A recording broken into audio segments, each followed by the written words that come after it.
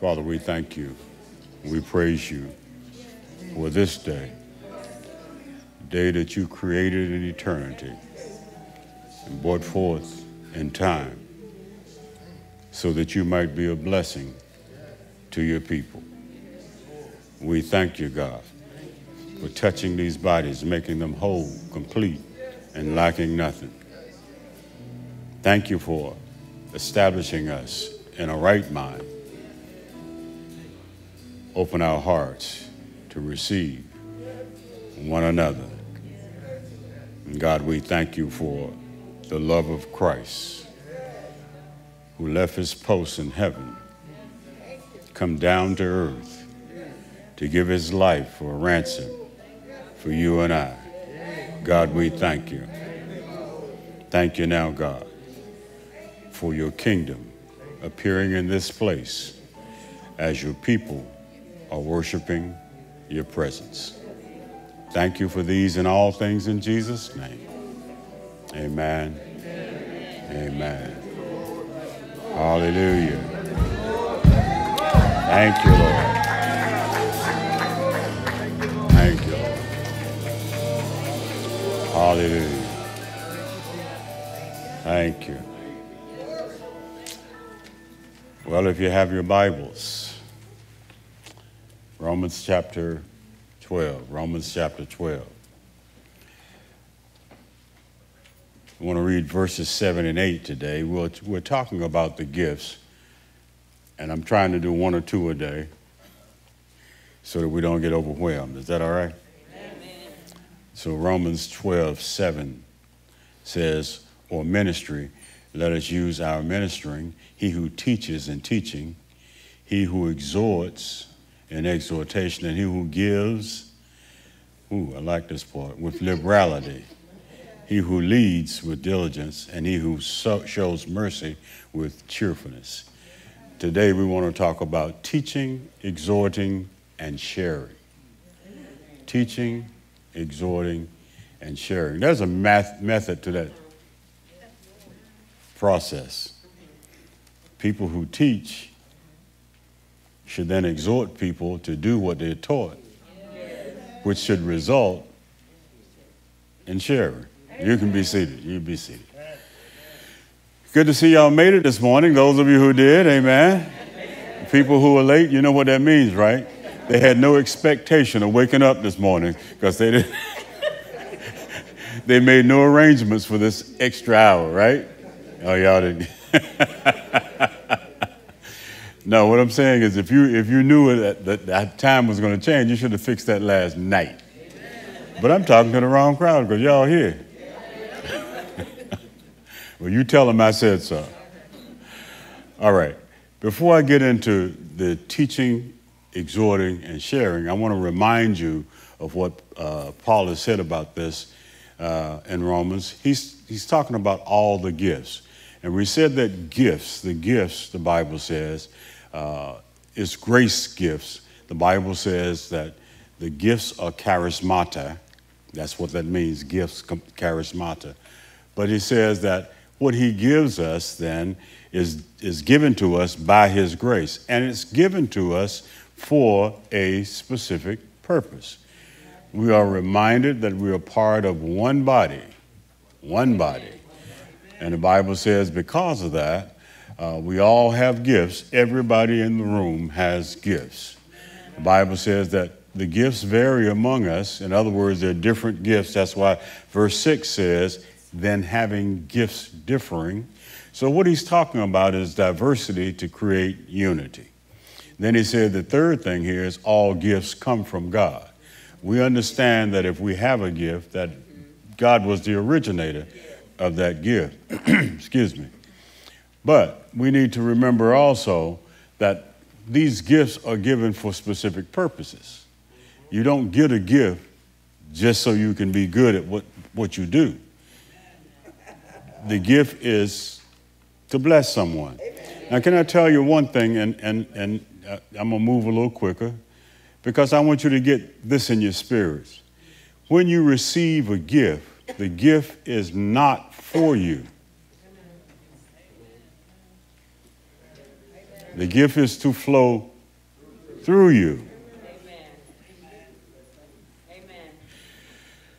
Now, the best way I can explain this so it makes sense to all of us, if the gift is money,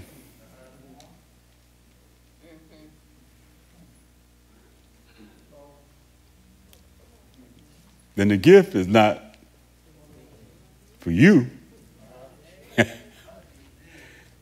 It is to flow.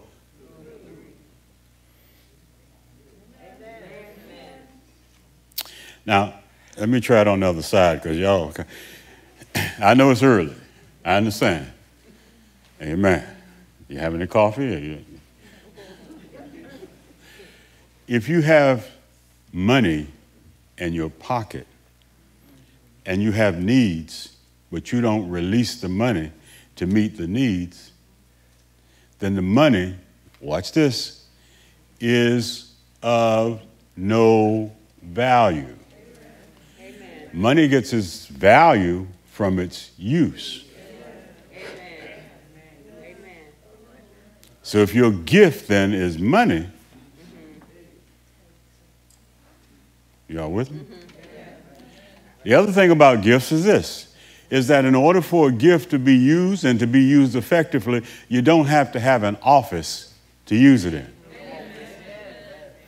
Now, this is where we get into real serious trouble, because people have a tendency to believe that if you can prophesy, you're a prophet. Amen? The truth is, if you can talk, you can prophesy. But you don't necessarily have to have the office of a prophet to do that. Amen. I can prophesy to you that in the year 2033, you're going to be 10 years older.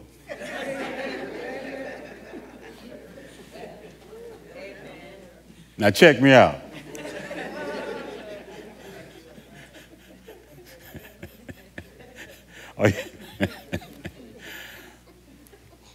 But what I can tell you with a certainty is that even though you have gifts, and all gifts are from God, and all gifts are not the same, oh, here's the part that I might need to take a minute with. You have to be careful that you don't name your gift.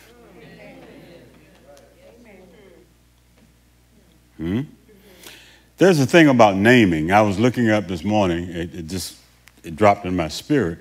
There's a thing about naming. You know, the Bible says that in Genesis chapter 2, and Adam, and let's call him, for the sake of understanding what I'm about to tell you, let's call him Pastor Adam. And God said to Pastor Adam, call these things whatever you want to call them. And the Bible says that in Genesis chapter 2, verses 18 and 19, that whatever Adam called them, that was their name. Okay? So then we go into the New Testament so we can understand the process of naming. You know, in Genesis chapter 17, God changed Abraham's name. Genesis chapter 32, he changed Jacob's name. And why did he change their names? Because the name has to fit the function, but the name has to come from authority. Amen. Amen. So when you go to 1 Corinthians, he talks about the makeup of the church, and he said the pastor's the set man of the house. God says he set in church what he needed, so he establishes in church what he needs in the church. So if I call you deacon and you say, I don't want to be a deacon, I want to be a pastor, you don't have that authority. Amen. Because if that's the case, you have to find another house, because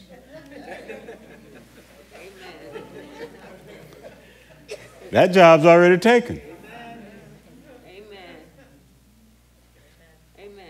Now, you're laughing and you think I'm just making fun, but listen to what I'm saying to you. Somebody has to recognize the call in you. Amen.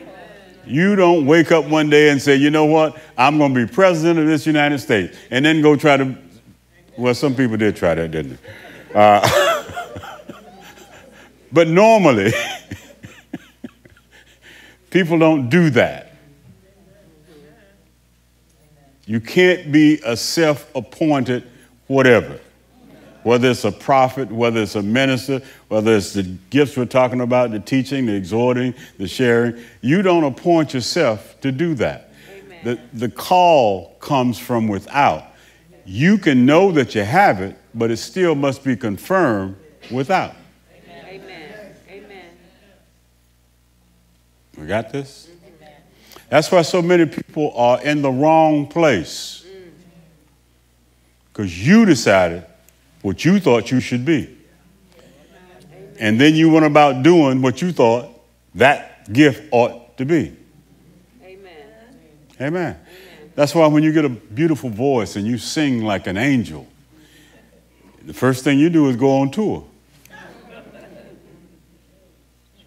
Amen. But the gift is for, what? See, some people got it. For the house.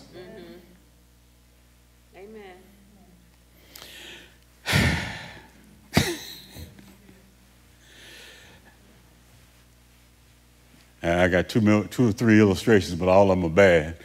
I mean, they're good for me. Bad. So maybe I just move on. How about that? But you all understand where I'm coming from? Don't decide preemptively that you're going to be this, that, or the other, and then you come to me and say, Pastor, I think the Lord has called me to be the pastor, because I'm going to tell you there's going to be a serious misunderstanding. Amen. And what we have here is a failure to communicate.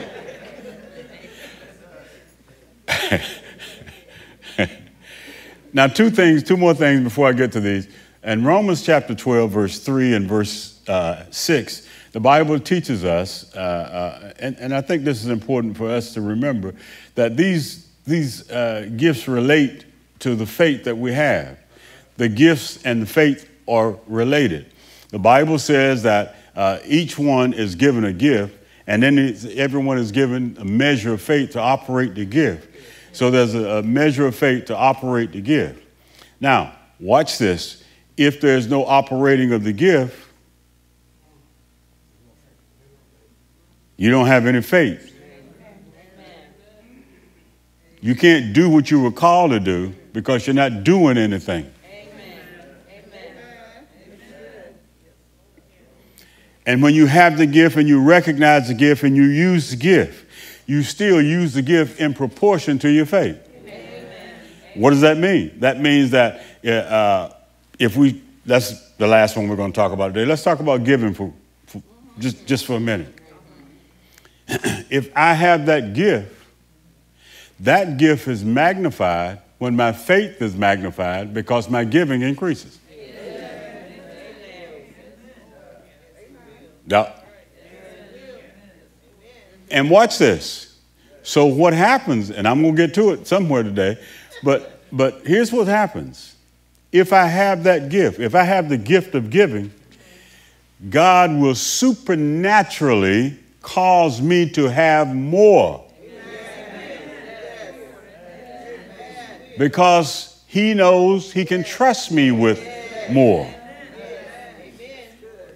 Are you with me? But let me go back to what I'm supposed to be teaching. I just make sure that we know that the gift is in proportion to your faith, and you got to have faith to operate the gift, and the gift comes from God. Now, this is a big supposition. You might need to know that none of these gifts work outside of Christ. Now, they will work, but let me tell you, when I say they don't work outside of Christ, every gift and calling is without repentance. But you can pervert the gift and mess up a whole lot of people. For example, let's go back to prophesying. Your prophesying works. If it's not submitted, then it becomes prophet lying. Because you still going to say stuff. Yeah. Mm-hmm. And if we go back to the giving, people pervert it. You can have the gift of giving, but be stingy as all get out. So the gift's not working because you hadn't released anything. Okay? So I guess what I was trying to say at the beginning is that the first thing you need, when we say faith to operate the gift, you need faith in God. And maybe that's what I should have told you to begin with, that you must be saved. You must be born again in order for it. But that, I'm just assuming that you knew that, but I can't be making assumptions. Okay? All right. So then, the Bible says in 1 Corinthians chapter 12, verse 11, it says, but one and the same Spirit works all these things, here it is, distributing to each one individually, how? As he wills. And the he is capitalized, meaning the he is not me.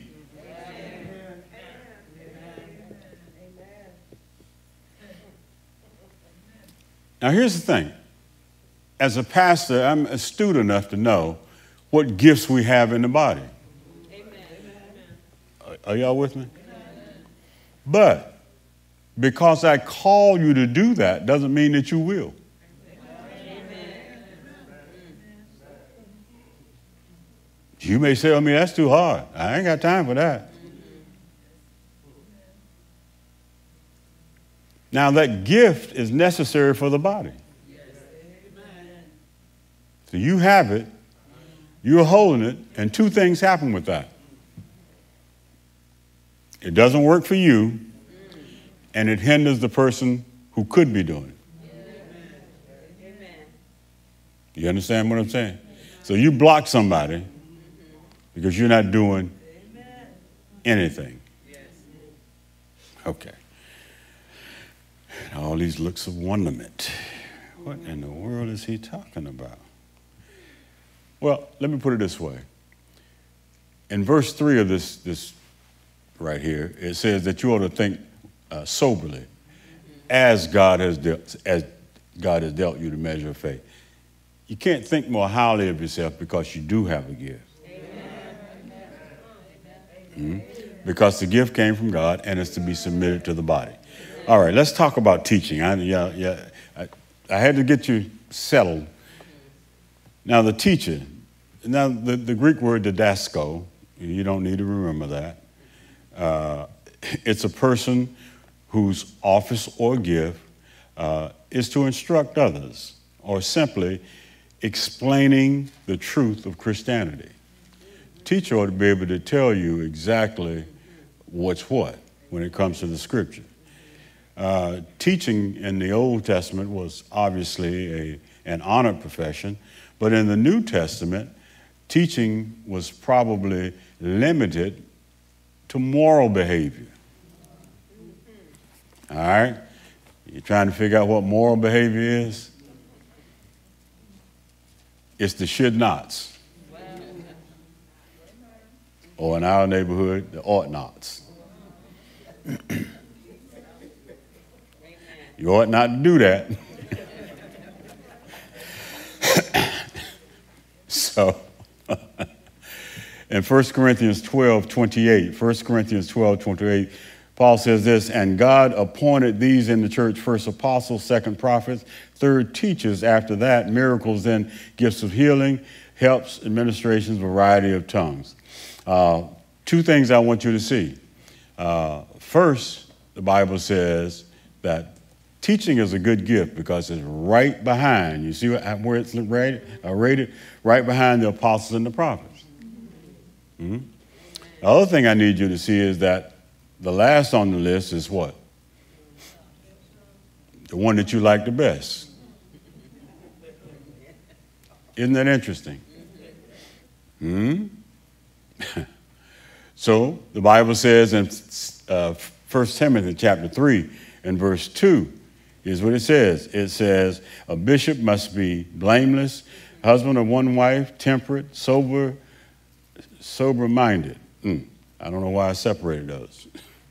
Of good behavior, hospitable, and what? Able to teach.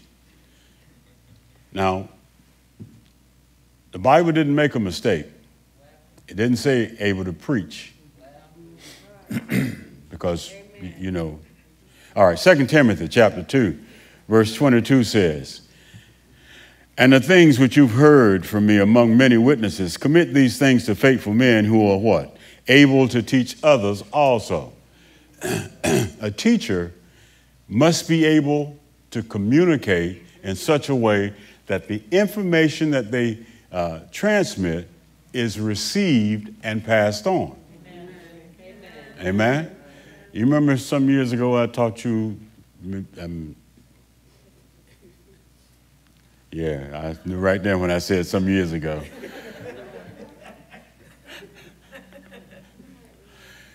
Anybody remember the Berlo model of communication? Okay, all right. Well, I can't use that if you don't remember it. But anyway, any form of communication has to have several parts to it. So let me do it this way. In order for you to transmit a message to me, there must first of all be what we call conceptualization. By conceptualization means I got to form a thought in my head what I want to say. You know this is the kind of thing you do when you get mad with somebody. Huh?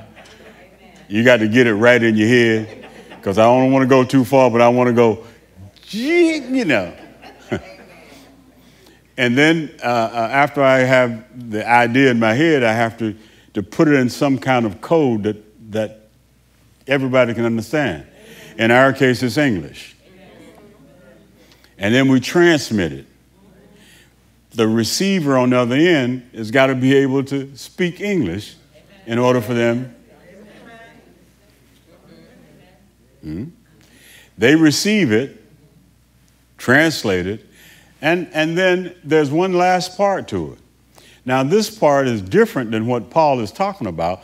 Communication has not taken place. It's not effective. It's not complete unless there is feedback. So that's the missing link. If there's no feedback, then you don't know that you communicated. If I say close the door, close the door. Huh? And you open the refrigerator, then we have a problem. So a teacher must be able to communicate in such a way that there's feedback. You know that what you get. Now, in school, you know, they have a way of doing that. It's called testing. The world has a system called testing, too. It's called corrections.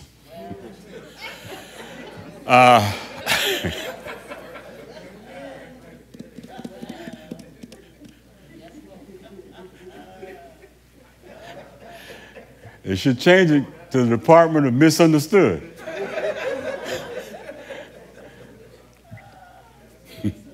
Come on. Yeah, that was pretty good. Teachers differ from prophets in the sense that teachers explain the traditional Bible truths while prophets give specific messages from God.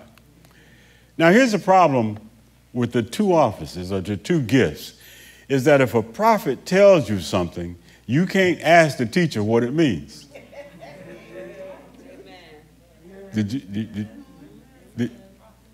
Okay, let me try. If the prophet gives you something, then that's a word from God.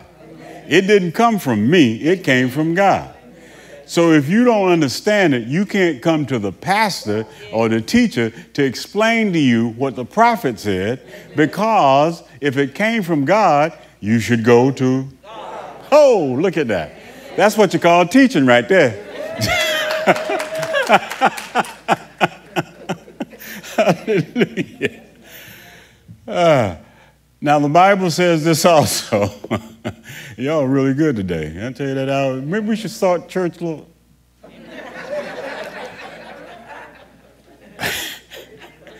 You get not one amen. You gave me a laugh, but you didn't give me that. The word of God not only needs to be proclaimed by the prophet, but it has to be explained by the teacher. Now, any word that's in this Bible, I can explain it to you. Amen. Amen? Might not be today. And the reason I tell you that is because some people are so quick to give an answer off the top of their head. No. I got to figure this thing out. Teaching provides guidance for what people ought to do. You know how the old preacher used to always say, you got to live right. But you can't live right unless you have teaching.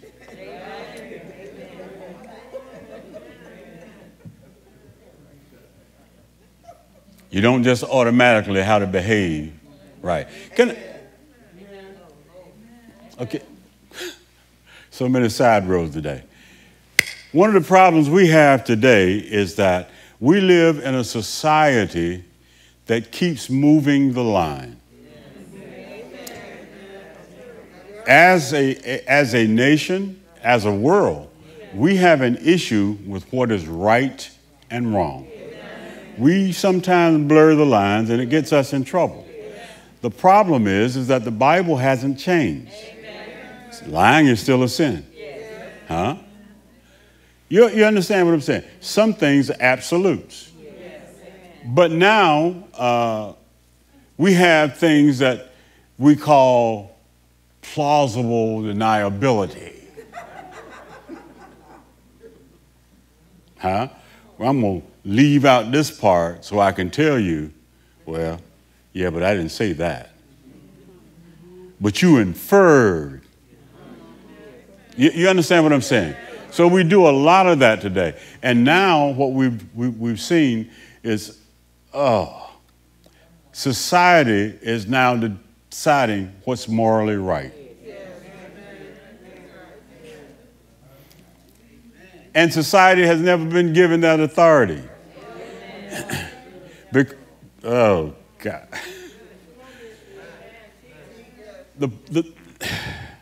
The real problem is that human beings abdicated their moral integrity for the sake of allowing the government to do it.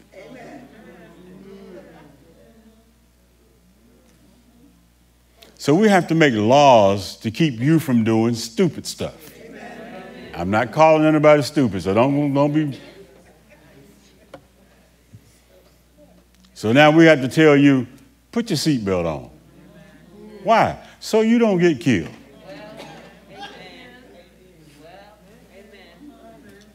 I don't want nobody telling me how to live.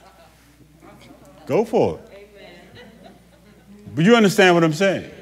So the more society moves, and I got to get off of this, the more society moves in one direction, the more we move the laws to accommodate society when it should be the other way around. All law in this country, United States of America, is the result of ecclesiastical law. Your moral code came from the church. And that's where it should end, right here. Okay. Moving on. Whew. So I said teaching provides guidance for what people ought to do, but encouragement helps them achieve it. That's why these two gifts are right next to each other. See, if you teach someone, you give them the information, then you still should encourage them to apply the information. But I'm going to get to encouragement in just a moment. The Bible says that, it says that teaching differs from prophecy in that it instructs the mind. That's what teaching does. It instructs your mind. But the Bible says that prophecy addresses your heart and your will. It's how I feel about what the Lord is saying.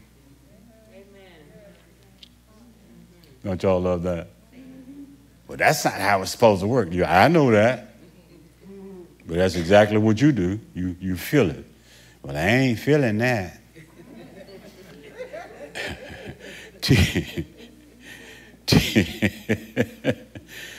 Teaching is more concerned with knowledge. Prophecy is more with revelation. Now, here's what the Bible says. Today, you have something that the prophet didn't have. A Bible. He's getting it directly from God, giving it to you. Now you have a Bible. You can read it. You can have someone to come in and explain it to you. Huh? Amen. Look at this, 2 Thessalonians chapter 2, verse 15. It says, therefore, brethren, stand fast, hold the tradition which you were taught, whether by word or our epistle. Now, see, before, there was no epistle. Amen.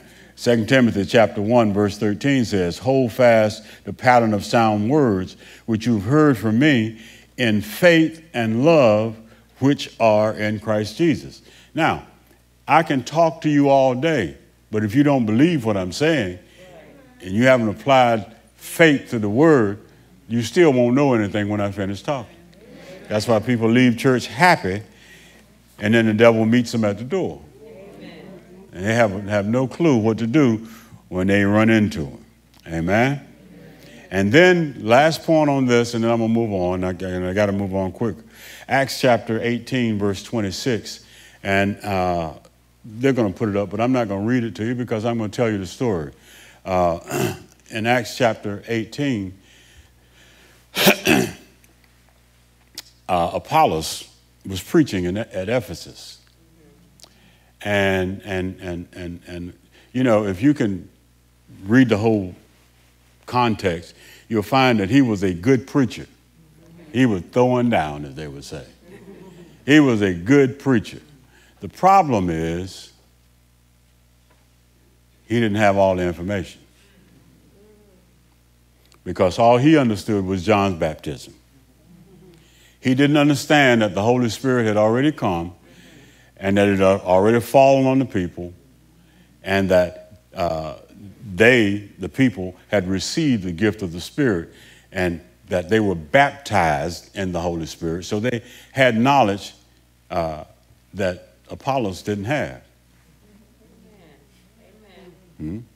Now, what am I saying to you? I'm saying that as saints of God, you can be sincere and be sincerely wrong. Amen. You understand this? Now, let me tell you why this is a problem, because some Christians are so dogmatic about what they believe that they won't move off their stand. They are always preaching where God was rather than where God is. And because when you're preaching where he was, people who have moved on will know that you're wrong. Now, in this case, Aquila and Priscilla were in the audience, and they said, oh, wait a minute. Now, watch this. They were very, very cool in what they did. They called Apollos to the side and said, hey, let me, you know how we said, let me pull your coat, bro. And they explained this to him. Now, last week, I made this great, grand gesture of telling you all about Mary, huh? Yeah. Trying to lift up women. You know what I'm trying to say? Huh? And you all just kind of went,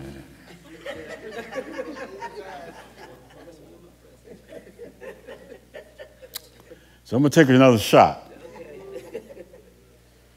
Aquila and Priscilla, that's not the order, is it? What does the Bible call it? Priscilla and Aquila. That is amazing. Now, I'm looking at the screen in the King James Version. I may know that in the, New King James. In the King James, it's always Priscilla and Aquila. Now, if you want to know why, go to Romans chapter 16. All right? I'm going to give you this one, but act like you appreciate it. Romans chapter 16, are you there? Yeah. Bible says, greet, verse 3, greet Priscilla and Aquila. Isn't that amazing? It goes on to say, watch this, my fellow workers in Christ Jesus who risked their own necks for my life, to whom not only I give thanks, but also to the churches of the Gentiles. Watch this. Likewise, we greet the church that is where? Now, why is Priscilla mentioned first? Because she's the pastor.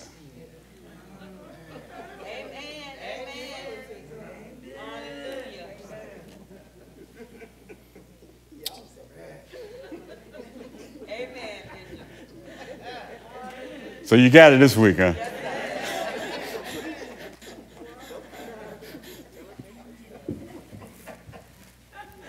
So, y'all so cute. I tell you. Whew. So what I'm saying to you is that even though the Southern Baptist Convention does not believe in women preachers, apparently Paul does. Are y'all still with me? Okay. Let's move on to exhortation. I see right now. So the gift of exhortation, the word there is a familiar word to all of us, paraklesis. So no, it ain't. Okay. All right. The Holy Spirit is called the Paraclete. Paraklesis means to be called alongside. Okay? I love you guys. So now that ain't familiar to me. I don't know where you got that from. The Bible says this person admonished the unruly and disorderly, and it supported the weak, and they comfort penitents and those who were under heaviness. Now, under heaviness talks about being under many temptations. I don't have time to get into it today, but let me just say this. People are weighted because of what's going on inside of them, not what's going on outside of them. Do you understand? Huh? Okay. All right. That's for another message, okay? So the Bible says the root word is to come alongside and encourage, but it's used to excite people. And it has nothing to do with church. Let's just change the word then. Let's call it coaching. Amen.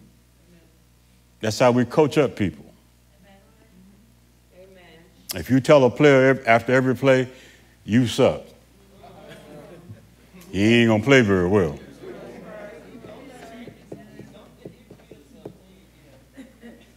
But if you tell him what to do, it's... Let me tell you my little thing I do with Katie all the time because it works.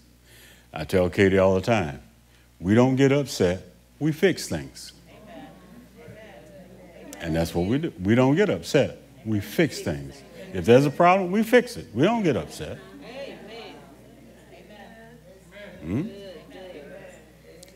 And see, good coaching says, okay, that was then, this is now. Let's move on to the next play. Amen. And it's the same way with an exhorter. You have to tell people, okay, this is what the Bible says. This is how you live the Christian life. This is what's necessary to be successful in it. And if they don't make that play, then what do? You come back and coach them up for the next one. The Bible says that it's also comfort and consolation. But it's not restricted to just that. It is also warning people. Amen? Amen. So you tell the quarterback, okay, you got to watch your blind side. Because if you don't, this young, hungry linebacker is coming. Amen. So you have to warn, this is what you need to be aware of. Huh? Now, one of the most difficult things with Christians is trying to tell them what to be aware of. One of the most different things with Christians is what to tell them what to be aware of. One of the most difficult things for Christians is to tell them that they need to be aware of something. Because the very thing you tell them, watch out for this. Amen. Let me see.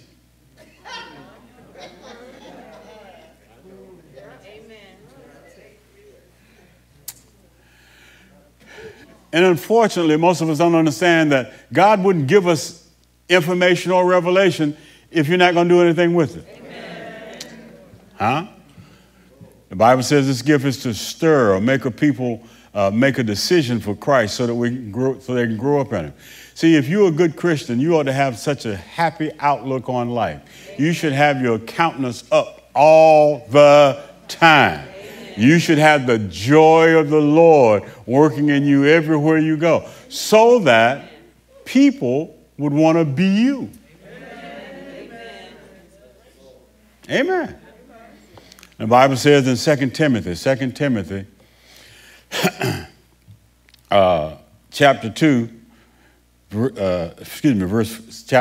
4, verse 2, Timothy says, preach the word, be ready in season, outside, convince, rebuke, exhort with all long suffering and teaching, which means there's some work involved in it. Amen. And in Hebrews chapter 3, verse 13 says this, but exhort one another daily. Oh my God. How often? Daily. Amen. And some people have, I don't call it, well, I do call it too. I might as well. Some people have what we call a slow disposition. They just don't do much of anything right away. Yep. They're not rebellious. They won't fight with you. It's just that. Yeah, I know. You know. Amen. Yeah. I know you're right. Yeah. Mm-hmm. Amen. Yeah. And there's a lot of people like that. Every day you got to prop them up, get them out of bed. But it's raining in the house.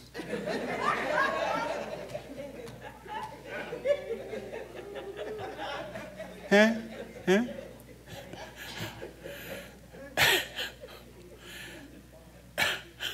So he says, exhort one another daily while it's called today, lest any of you be hardened through the deceitfulness of sin. Now, if you don't get up in the morning, the chance of you doing anything in the afternoon is slim to none.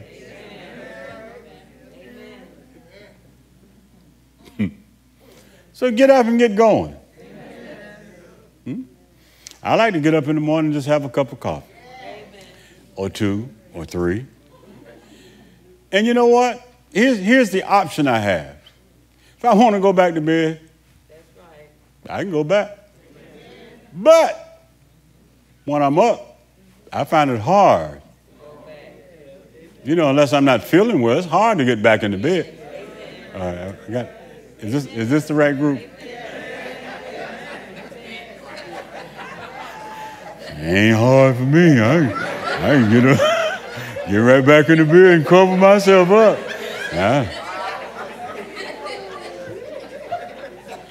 You know how tired you are if you stay in bed all day? Oh, my God. And then you walk around complaining, oh, my back hurts. I don't know why my neck is hurt. Because you stayed in bed all day.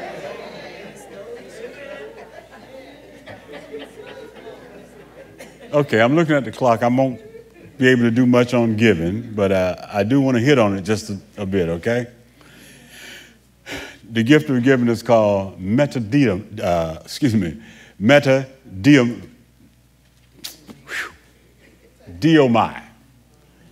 Now, when we talk about metadiomai, we're talking about the gift of giving, not the act of giving, but the gift of giving. It simply means the giving or sharing of one's earthly possessions, such as money, clothing, food. Now, this is the only gift that has a caveat. Watch what it says.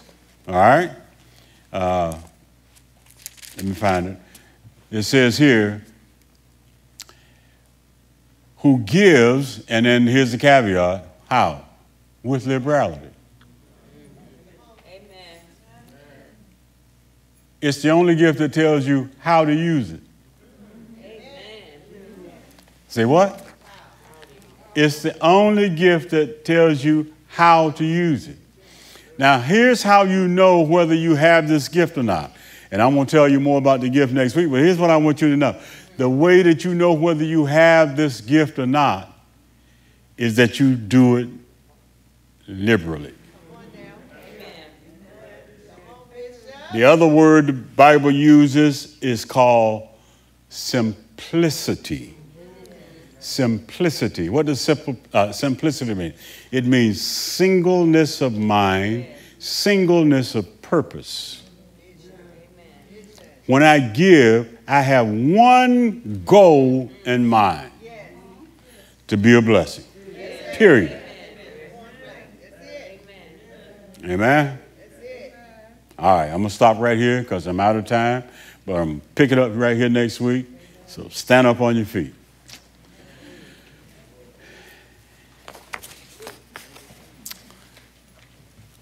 The Bible says we teach and exhort people so they can release the gift. We are able to give because we have been taught and we have been encouraged to do this. There's a scripture in the Bible that a lot of people have a tendency to hang their hats on. It says that the Holy Spirit is our teacher and that we don't need to be taught because he's our teacher. And that's one of those sincerely wrong kind of things.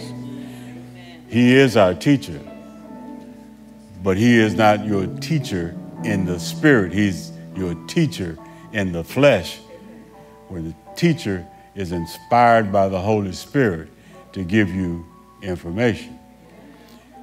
There's an old saying that a person, a lawyer who represents himself has a fool for a client. If you think that you are self-taught, how do you verify your teaching? Ask yourself.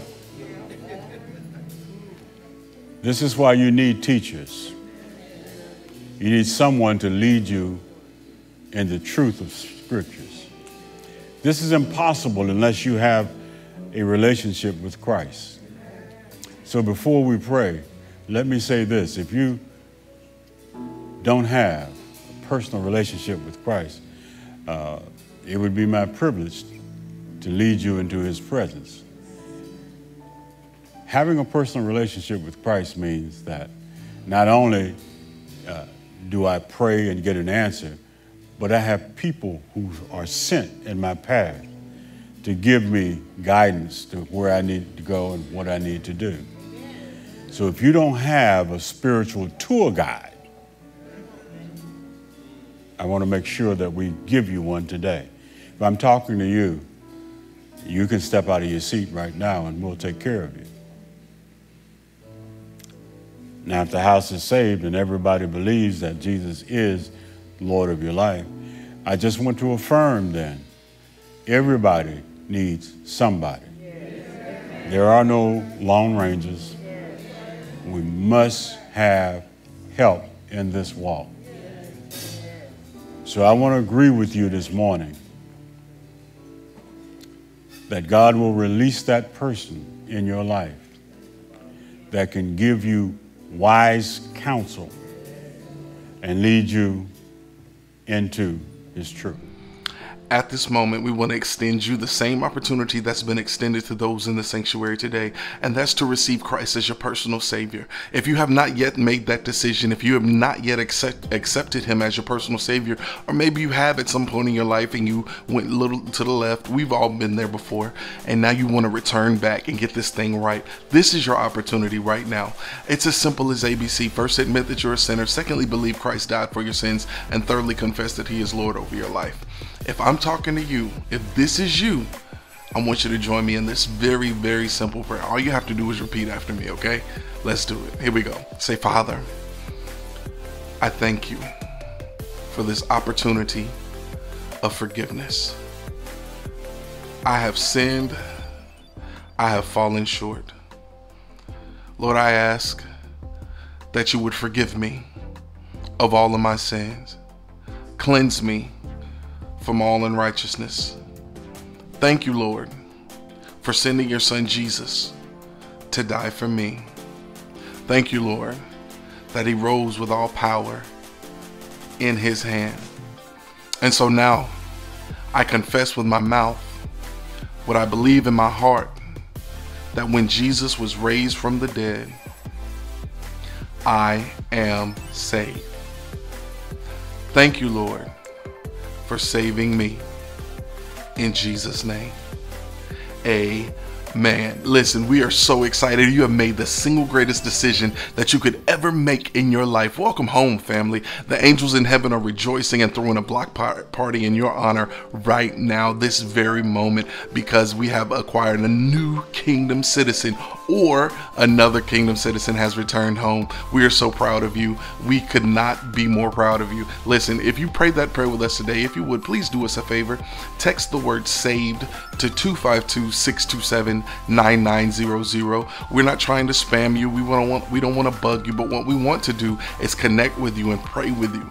We want to share a devotional with you to help solidify this faith walk that you are embarking on. So again, text the word SAVED to 252-627-9900 so we can connect with you. Listen, the Bible says it's not good for man to be alone. We usually equate that scripture to marriage, but no, we're talking about this faith journey. It's not good to be alone. Jesus went out and got the 12 disciples to gather people around him because he knew it was not good to be alone. So we don't want you to be alone. We want to be your community. We want to partner with you. We want to pray with you and for you as you continue to move forward on this faith journey. Listen, if you're in the area, come check us out here in New Bern. If you're not, let us know. We'll help you find a church that suits you in the area that you're in. And hey, if you come check us out and you're like, this ain't really for me, let us know that too. We have no problem in that, because we're not trying to grow a church. We're trying to grow the church, and we will help you connect with another church in this area that may suit your needs a little better. Listen, we ain't got no pride. We ain't got no, we want to see everybody win. We want to see everybody make it into the kingdom of heaven. Okay. Listen, we are so proud of you once again. Thank you. Thank you. Thank you. Thank you for making the single greatest decision that you could ever possibly make in your life. I promise you, you won't regret it. All right, guys, listen, my time is up. I got to get out of here, but I pray that you guys have an amazing week. And just in case your week is not so amazing, we pray that it has an amazing you in it. All right, until we get together again, God bless you. We love you, and we can't wait to see you next time.